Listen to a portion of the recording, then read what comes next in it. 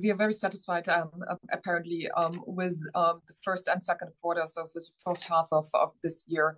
It's a record half year. If you take the 1.1 billion euros of net income, you have to search long to find a similar results. It's more than a decade ago that we have shown something like that.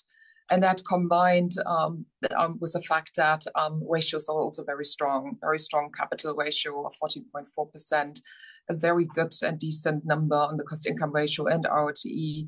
And every driver really contributed to it. So revenues, they're very strong. We had a good cost discipline, and the risk result was also very decent.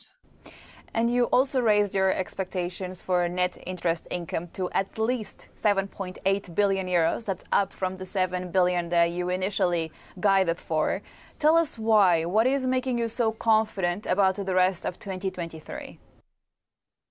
Well, first of all, we now have the first and the second quarter coming in, and specifically the second quarter pleasantly surprised us with the 2.1 billion NII. And that's due to the fact that it's basically three factors. One is that we have seen another interest rate increase by the ECB. Second, we have seen higher deposits than we expected. And most importantly, the deposit beta didn't increase in the pace we thought it would increase. So it's still at a lower level than originally anticipated. And all in all, that brings us to this minimum 7.8 billion euros. And it clearly shows that the outlook is intact, meaning that we expect well above net income in comparison to 2022.